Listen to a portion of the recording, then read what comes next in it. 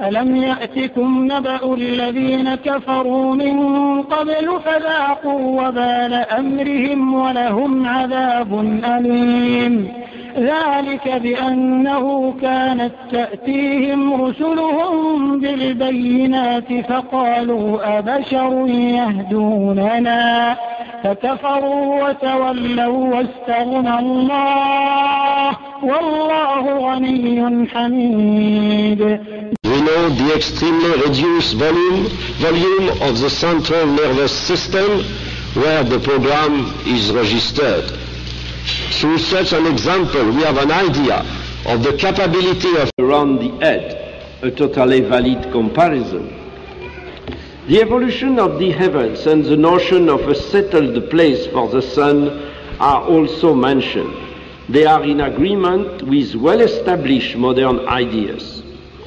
But the turning point came when someone gave me a book called The Bible, Science, and the Qur'an by Maurice Bucaille, and that was amazing. It lists so many things in the Qur'an that were known 1400 years ago, hundreds of years before they were actually discovered. For 26 years, Madeleine Kahn lived her life as a Catholic French-Canadian. She chose to take a life-changing step. Despite the white Christmases and warm Easters she enjoyed, Madeleine's heart redirected her to what she feels is true happiness. She chose Islam. Who discovered it was Dr. Maurice Bucaille, not a Muslim. He later became a Muslim, alhamdulillah. But when he was called into Cairo, Egypt, to examine the corpse of a mummy that came from one of those big pyramids, he was amazed. He said, this Pharaoh drowned. He died of asphyxiation. His lungs didn't work anymore. This man, I believe, drowned. Then he says, this could be the Pharaoh of Moses' time. And he was so excited. But guess what?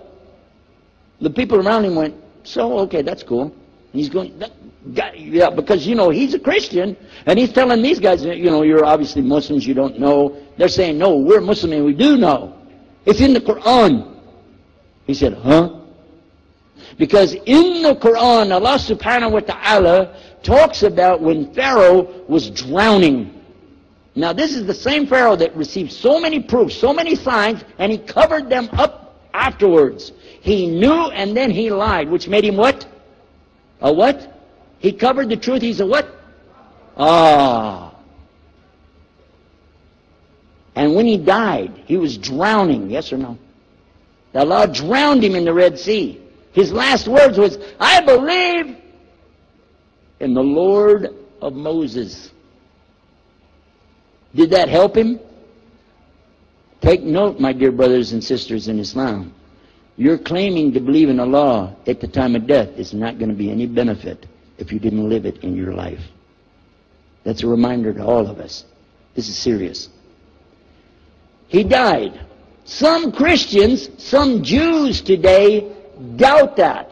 I've read some scholarly works from people who deal with the manuscripts from the Old Testament. It was in recent, I believe it was Newsweek, had an article about the Bible in it, and it stated in there from some of their top scholars, they don't really believe the story of Moses. Not really. It's not really, you know, like a man can open up the sea and they could go through it and Pharaoh drowned. They don't believe it. But Allah says about Pharaoh, after he drowns, look what Allah says. And we're going to preserve you in your body as a sign for the people. Did he say that or not? And guess what? After they discovered this, did they put the mummy on display and take him all over the world or not? And guess what? I saw him. I saw him right in my country. They had him in Dallas, Texas. They had him up in Chicago, and they put it on, and you can't get too close. You know, they got the thing, like a glass thing. You can go up there and look at him. He had his mouth open like this. I wonder what he was saying. Or maybe I don't have to wonder. Huh? The same thing that an atheist will say if he fell out of an airplane. All of his life he claims, I don't believe in anything, I don't believe in anything, I don't believe in nothing, that's it. But if he fell out of an airplane, what would he say? Oh God! He's not going to say, oh nothing! Huh? Oops.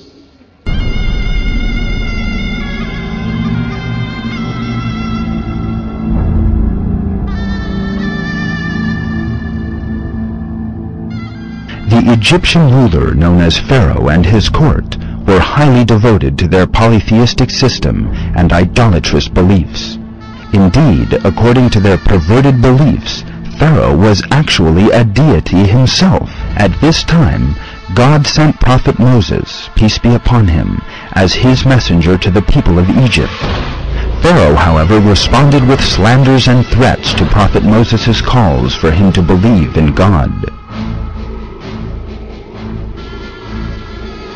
This arrogant attitude lasted until he was faced with God's punishment.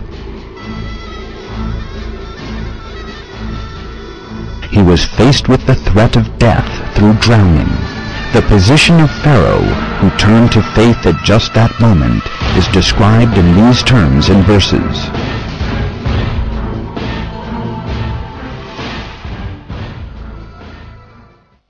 We brought the tribe of Israel across the sea, and Pharaoh and his troops pursued them out of tyranny and enmity. Then, when he was on the point of drowning, he said, I believe that there is no deity but him in whom the tribe of Israel believes. I am one of the Muslims. However, this last-minute conversion was not accepted.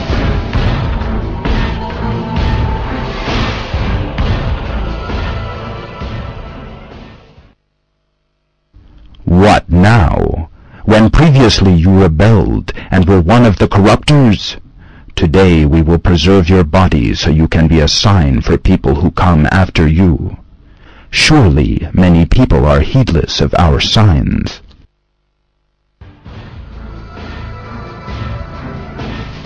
The information that Pharaoh's corpse would serve as a sign for later generations may be regarded as an indication that his body would not decay. On display in the Royal Mummy's Chamber of the Egyptian Museum in Cairo is the body of Pharaoh, just as it was revealed 14 centuries ago.